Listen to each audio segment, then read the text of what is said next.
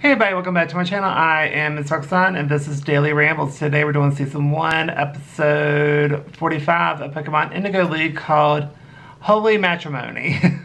So we start off with the gang are walking around and they see a kid poster of James. And then the game say, well, that was like James. And this guy in this limo pulls up and says like, do you know James? And they go, yeah. And so they take him to big estate, like a huge estate. So Team Rocket follows, and it's like probably the most fancy estates I've ever seen in my life. And that was just the doghouse mansion. So that's where the dog stays. What? So they are rolling in freaking money. So they go into an even bigger house, and his parents, turns out his parents passed away. And so this estate is now James now, and he must marry his fiance in order to get all the money that they left for him. So James James reluctantly goes in, and then he remembers with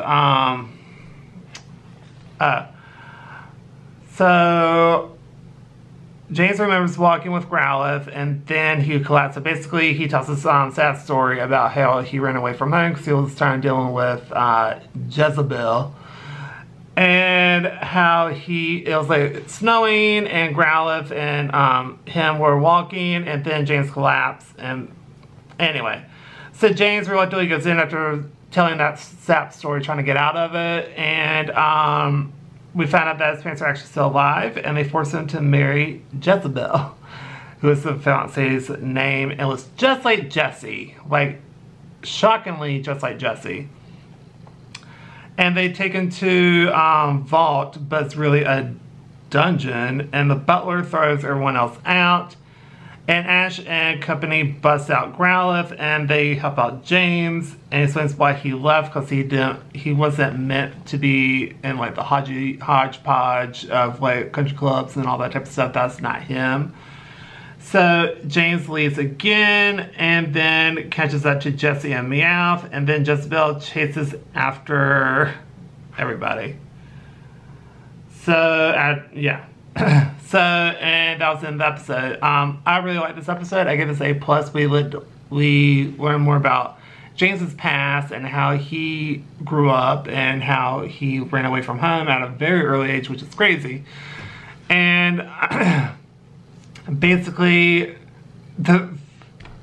so Jessie and Meowth forced James to go back home and go inside and stuff, and they were dressed all black like they're in theater or something, and pretend like and then the parents pretended that they were invisible and that James was doing things on his own accord and stuff.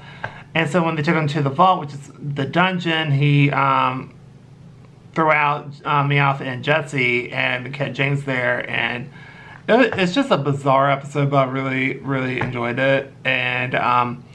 And then James tells Growlithe to stay back and to, I guess, protect, his parents and stuff. So he still likes his parents and stuff, but he just doesn't want to deal with their mess.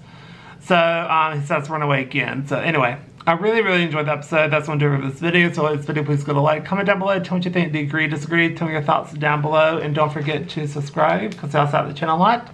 And I'll see y'all in the next video. Bye.